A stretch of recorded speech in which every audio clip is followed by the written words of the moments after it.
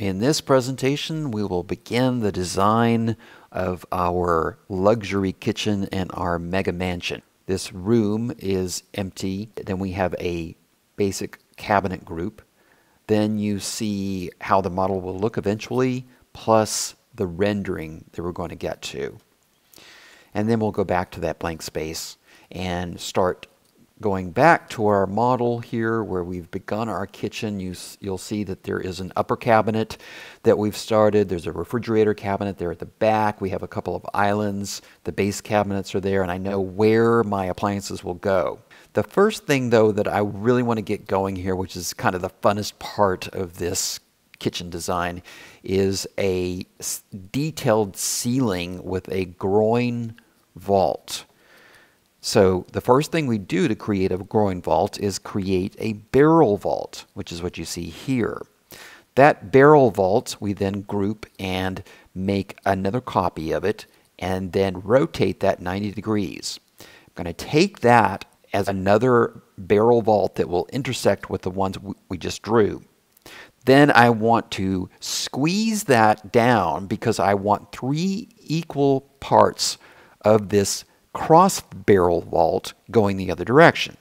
So I've done that. I make another one, and then I divide by 2 and I get 3 of these. Then I go in here, resize them to fit where they belong, and I have the form to begin to make this barrel groin vaulted ceiling. So I'll grab all of those, I explode that, and then I intersect their faces. What I've done here is I've created the forms that I need, and it's a matter of subtraction. You take out that lower plane, you come in here and just eliminate the pieces that you don't want. You're trying to have a barrel vault intersected by 3 other barrel vaults, and that produces a groin vault. You can see here, it's really pretty simple.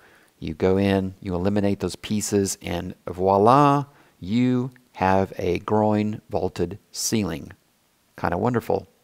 Then we're going to group that and keep that together as one unit. And then we can go back to the edges of this. Now I've left some space around here because what you want to do is have your barrel vaulted ceiling be symmetrical to the room. So I've created a flat part that surrounds it.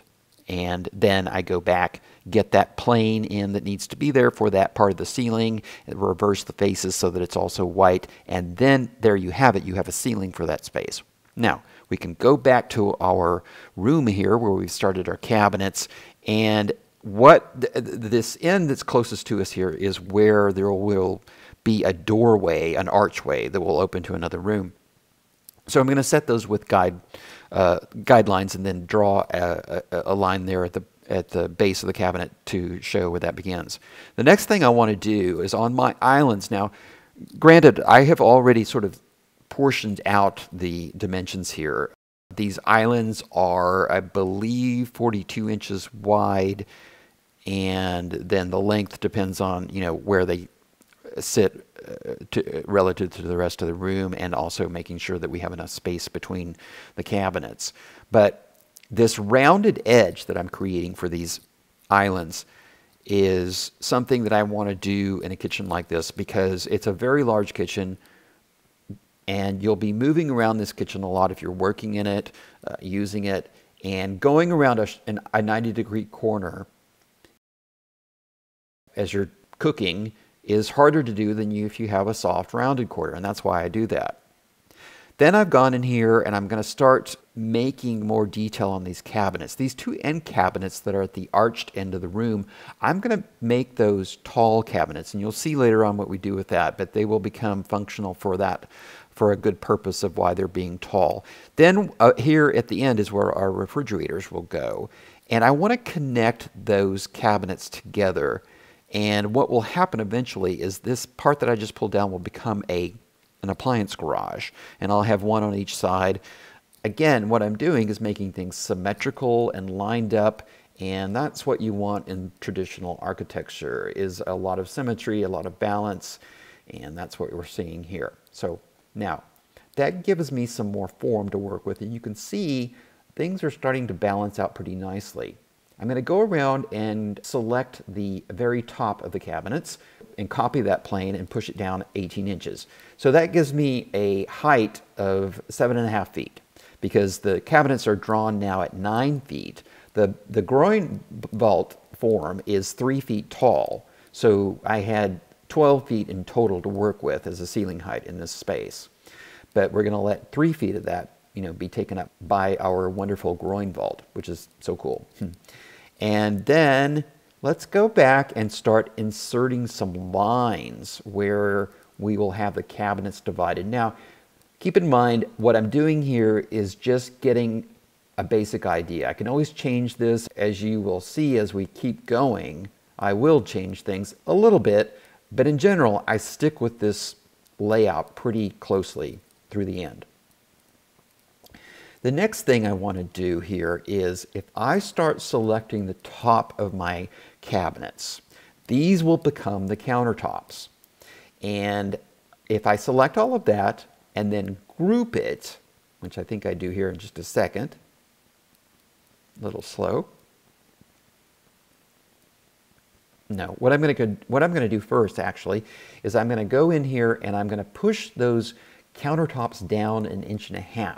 Then I'm going to go back and create the countertops, which I'm going to make 1.5 inches thick because we want the edge of the countertop will be 1.5 inches. The countertop material itself is usually 3/4 of an inch in the United States. So I do that, and there's something funny that happened here that I made a mistake that I caught later on. But what I had done is I pushed the cabinet countertop down instead of pulled it up, because remember I had lowered the cabinet top to create the countertop group, and then I pushed the countertop material down instead of pulling it back up. That's okay, but that's what you do when you can work with Sketchup. You can make lots of mistakes, but fix them later or catch up later. Now I'm going to go in here and clean up this model just a little bit. Let's get rid of those edges around those rounded corners that we were creating for our islands. And then that gets us a little more further along in what forms we're working with. I'm going to eliminate some of those base lines there, the base part of the cabinets that are just left over from pushing and pulling and making a toe kick. You see I have a 4-inch high toe kick at the base of all of these base cabinets, as well as I have a toe kick for our island. I'll clean up the end corners of it later on. You'll see what we do with that. It's very, very fun what we end up doing at the corners of those islands. I think you'll be quite intrigued with how we work that out. But at this stage, I'm going to go and refer to a cabinet manufacturer, a very nice, pretty high-end cabinet manufacturer, which is called Woodmode. I go to their website, and I've selected this traditional styled kitchen. And there's several reasons I chose their example to use this here. Because in this example that they have on their website, they have used 2 types of cabinet carcasses that you can have. One is called an inset, and one is called an overlay. And the first one I'm going to create is the inset. So you see how you have this frame here. And if you look at this door example here, you'll see that there's a frame around the drawer and then around the door. Well, that's an inset. And the cabinet doors and drawers open out from that, as opposed to where you wouldn't see the frame of the cabinet would be overlaid, but which we will do later on, and I'll show you what that looks like more later. But the first thing we're going to do is create this inset cabinet frame.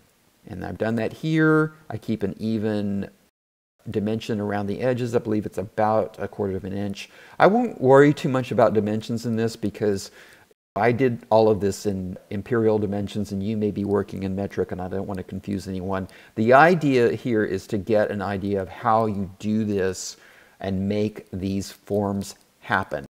Everyone has a little bit different dimensions that they work with around the world, different standards. If you're watching from someplace outside the United States, I don't want to go into too much why I'm using 3/4 of an inch here or 2.5 inches there. It's not that important. What's important is that we create these shapes and these forms to make these cabinets happen. Now, what I've done here is I am starting to create a profile that will be used to make this cabinet real. And I've studied the drawings from the Wood Mode catalog, and I've studied those pictures of the cabinet faces, and I know that what it has is a bead around where the drawer starts.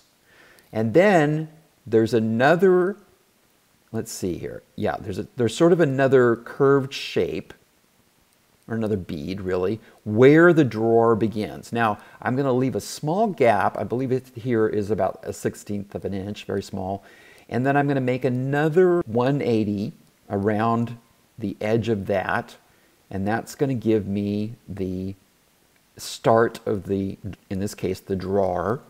And I've done that. And I'm going to make another line, a very short line. And that detail will go to the, go horizontal to make this work. And then we'll go down. And now I have some shape to work with. What I want to do where this corner is made, or where this molding intersects that other molding, I'm going to make an arc. And I use circles to make it, as you can see. And then I go back and erase my construction lines, basically, is what I've done here. And so now I'm starting to get a profile for this cabinet detail. Then I come back, I go down, I don't know, what did I use, 1/2 inch or so. The thickness of the door, again, don't worry too much about the dimensions at this point, or at this stage, but I'm working with a thickness on my cabinet doors of 3/4 of an inch, just for reference.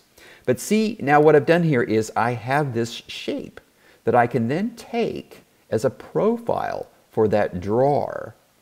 And what we'll do is we'll take our shape that's right there, and we will make a component out of that.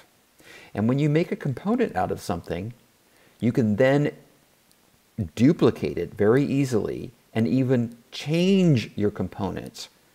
And if you change one component and it's exactly the same as another component that you have placed somewhere else, it will make a change there as well. So that's why I use that. And you'll see more and more how this works, but as we keep moving along, how this dynamic works in SketchUp. You don't have to be doing SketchUp to learn something here. You can be learning a lot about how cabinets are detailed, how they're put together, how you lay out a kitchen, and what sorts of things you'll be looking out for as you make your design. So, as I've said, I've created this profile for this drawer that we're going to have. Now, I'm also going to adjust a little bit here. If you go back to that cabinet door, you'll see there's like a small strip of wood that's sort of a spacer between the drawer and the door below it. So I'm adjusting a little bit to make this drawer the right size. And once I have that sort of formed out, I just need a rectangle of it, right? What I've done is I've copied the outside edge of the rectangle. Then I go to my component, I click on it, and I do the Follow Me tool to create that drawer face. And there it is. Just as easy as that. And you'll also see that I reversed the faces because I want the white to be on the outside in this case. Now, we're going to do a very similar thing to the cabinet door that's below the drawer, right? You see that? So we come in here and we're going to do a similar thing. But the difference here is that, we have our face frame that's around the whole cabinet, but we have a frame around the door. There's an edge to the door. So we need to account for that. And once again, our bead is on the outside edge of that. So I'm going to make another small indentation here to create that bead. I'm going to go back and check a couple of dimensions and make sure I get this width or length of this piece of molding correct. I'm also going to show that face frame of the door itself there. Then make another component. Now, this is the component for the door of this cabinetry. And once we have that, we do a very similar thing that we did with the drawer. So let's copy that guy. Let's go over here. Let's push that back where it belongs on the face of that cabinet. Choose that large rectangle that will be the door and select that outline, and then select the cabinet profile that we created, or the door profile that we created, and then poof, we have our door completed and detailed. And you go around, and what I'm doing here also is cleaning up a little bit on the intricacies of the cabinet itself and making everything whole and correct. And I just noticed I have to adjust this thing. I forgot to change that little line there. Was going to be a little bit closer than I had it originally. But you can see also what I'm doing here. See this drawer? There's that gap. The drawer is inside of that beaded trim that's inside the frame of this cabinet face. It's a little complicated, but you know, if you study this long enough, you'll figure this out and get used to seeing this, and you'll see this out in the real world where there's these types of cabinets that they manufacture. So I've created now here, and we're going to stop this lesson here in just a minute, but you can see what I've done here is I've created a cabinet face that we're going to be working with and duplicating and manipulating our component elements to create the faces of our cabinets as we proceed with the design of this luxury super kitchen in this super mansion in Santa Barbara, California. So you see here, I'm just cleaning up some details and kind of straightening some things out to make it look right. You know, here and there, this is how you play with SketchUp. This is how SketchUp works. I just noticed that I have made that face frame. I gave it a name, a component name, face frame. So that component, that face frame is a component. The drawer front is a component. The door front is a component. And I'm going to rotate that and then pop it into place over here just to give you a feel for what we're going to do next. Thanks for watching. Don't forget to subscribe and like.